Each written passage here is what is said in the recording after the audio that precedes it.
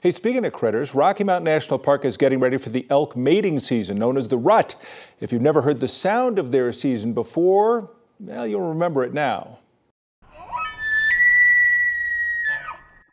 Yeah, it's such a great sound. It will soon be filling the air at Rocky Mountain National Park. So between this Sunday and October 31st, they'll close 5 meadows between 5 p.m. and 10 a.m. every day at the national park. So no hiking, no horseback riding off the established roads and trails. The rut does bring a lot of wildlife watchers to the park. The main piece of advice, if you don't know what you're doing, keep your distance, at least the length of 2 school buses. But the sound is almost as good as the sight, isn't it?